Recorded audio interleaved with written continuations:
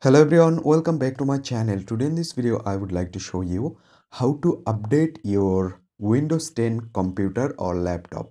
So let's begin our video. So guys, first of all, what you need to do, you just need to connect the internet to your laptop or PC, and then you just need to go on your settings.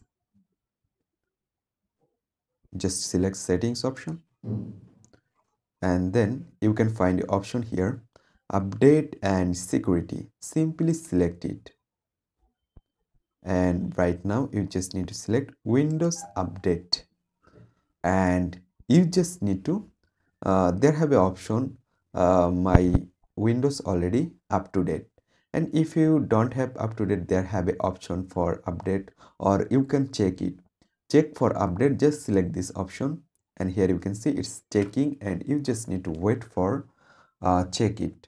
And after checking, if you got the option for update, you can simply update it from here. So that's it guys. Here you can see my Windows already up to date there. That's why there have no option for update.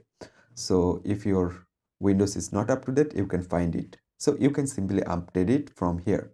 That's it guys. I hope you can understand. Hope guys this video can help you. Don't forget to like and subscribe to my channel.